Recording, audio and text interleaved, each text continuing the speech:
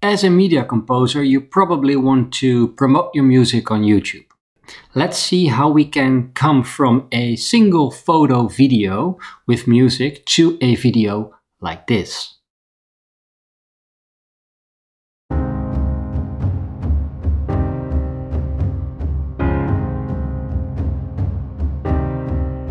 To create such a video, you need three things. First, you need Synthesia. That's a software program for people who want to learn to play the piano. You can try it out for free. I've put the download link in the video description below. Secondly, you need a program to record your computer screen and a video editing software program. For both, I use ScreenFlow, that's a paid option. But if you're on a tight budget and you have a Mac, you can use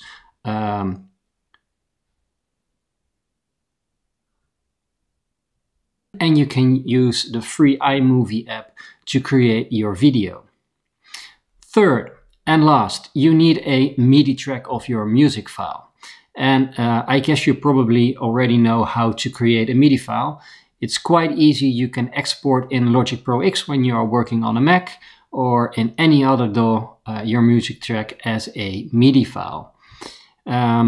When you have those three things, you are good to go. So let's get some close action.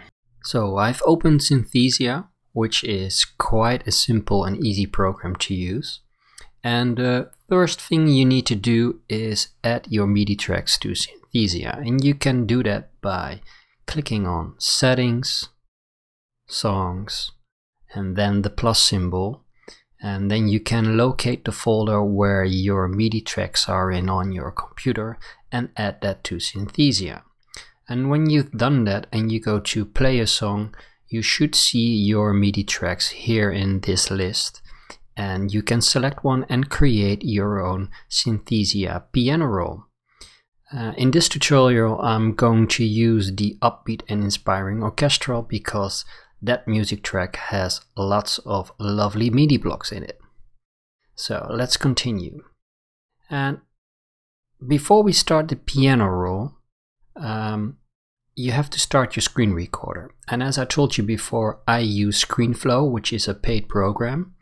But if you are on a tight budget and you own a Mac, you can use the default QuickTime player, which has a screen recorder option in it after the latest update, which is quite awesome.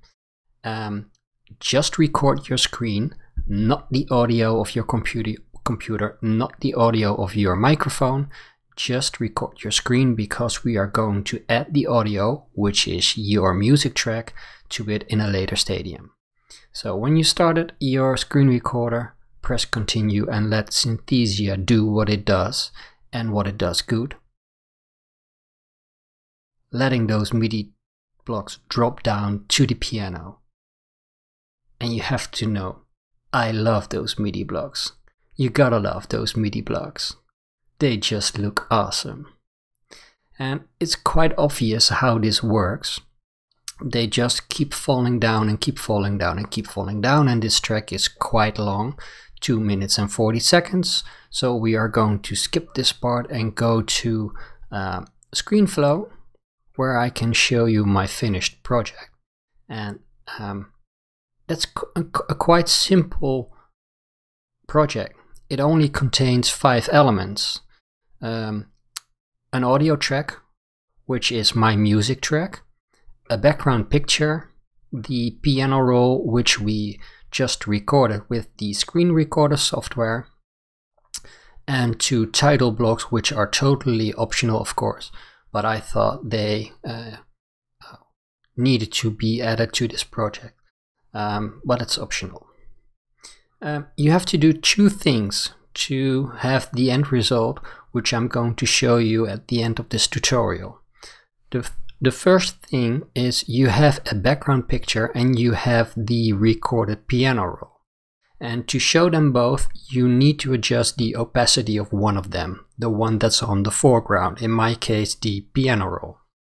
So I've changed the opacity to 80%, but it's free, of course, to choose your own settings, so just play around with it, which looks nice. And I thought in my case 80% looks really nice. The second thing you need to do is make sure that the MIDI blocks are in sync with your audio, because if they aren't in sync, it looks stupid. So you have to find the moment when the first MIDI blocks hit the piano. And in my case, that is on 1:30. That's the moment when my audio file needs to start, so that the MIDI blocks and the audio are in sync. And that's it. You're ready to go. You can render this as a video and upload it to YouTube, Vimeo, or whatever. And the end result should look similar like this.